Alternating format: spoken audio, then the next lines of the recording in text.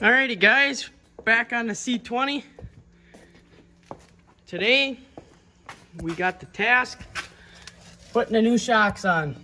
They're bad, they're bouncy, feels like you're riding in a Cadillac. I also got a distributor rotor because I had to use a new used one when I put the new cap and rotor on.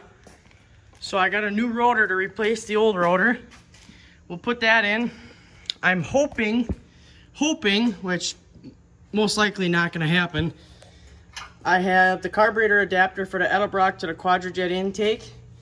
According to the package tracking, it is really close to home here, so hopefully it'll come in, but I don't think it will. So for now, we'll get the truck up in the air, get the new shocks on. Real quick, I'll show you the new shocks. Oh yeah, and here's the exhaust.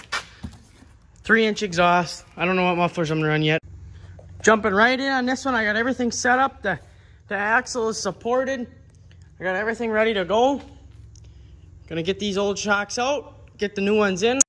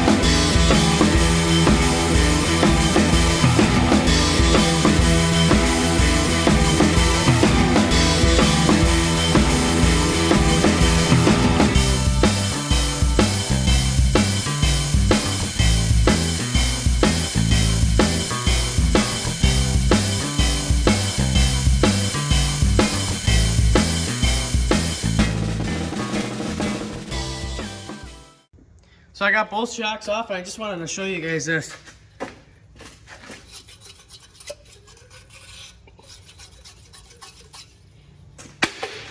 Junk.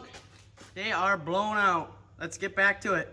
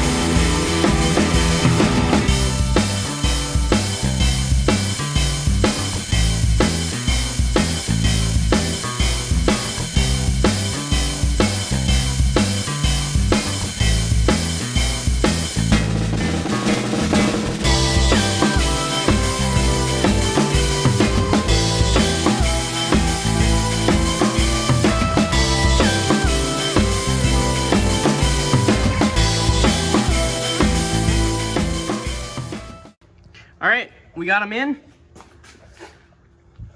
It went in pretty decent once I got a rhythm down with the big breaker bar. I had to use the big breaker bar on the factory bottom ones. The top ones weren't bad because they were replaced when someone did the shocks. But other than that, it wasn't too bad. Typical stuff you got to deal with when you're working on an old vehicle.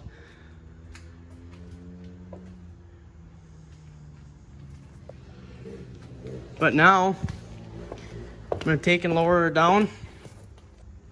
We'll get the MSD rotor in. See how it runs after that. I'm hoping it clears up a little bit. I know it's not going to clear up much because the carburetor on this thing is junk. I've been driving it around for a little bit and it's just plain outright junk.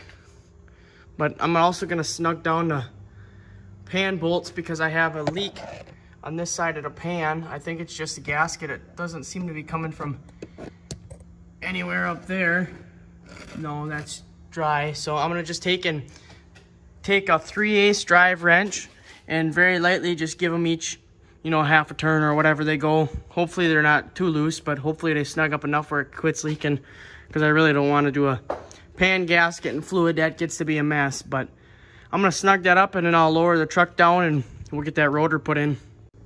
All right, I got the truck back on the ground. I'm gonna pop the air cleaner off, pop that cap off. I won't take any plug wires off or anything like that. Just pop the cap off to the side, swap the rotors, throw it back together, see if it changes anything. It might change very, very, very little, but it shouldn't change anything too drastically because I know this carburetor is kind of shitty for the lack of terms. So I'm gonna get that rotor swapped real quick. We'll see how it runs and go from there.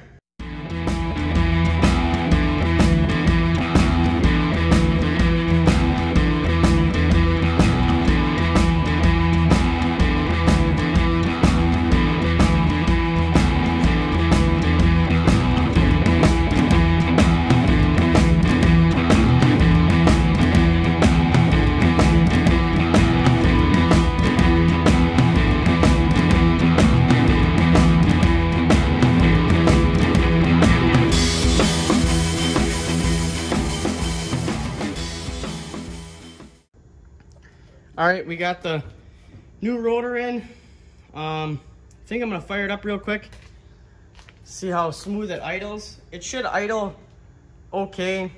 The carburetor is shit because the accelerator pump, the diaphragm is kind of crapping out. So when you stab it, it acts stupid. But I'm gonna start it up and let it idle and see if it idles smooth.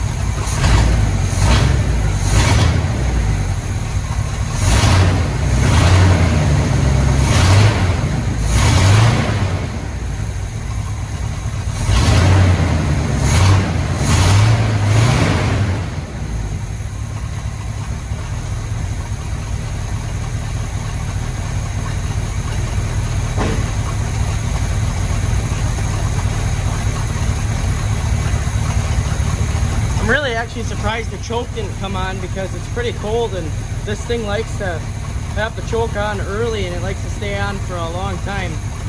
I know the rod is out of adjustment for the choke, but I'm not really too concerned about it. But it seems to be idling nice and smooth. It looks like it's idling smooth, so it just every once in a while before with that old rotor, it'd be idling and then all of a sudden you'd hear like a kind of like a small pop or something. It would be smooth and then pop and then smooth and then pop. And sorry for the goofy talk, but that's the only real way I can explain it to you. It's just kind of a little goofy, but now it seems okay. And I know I can't really go off of much because of that dumb exhaust leak on the Y pipe, but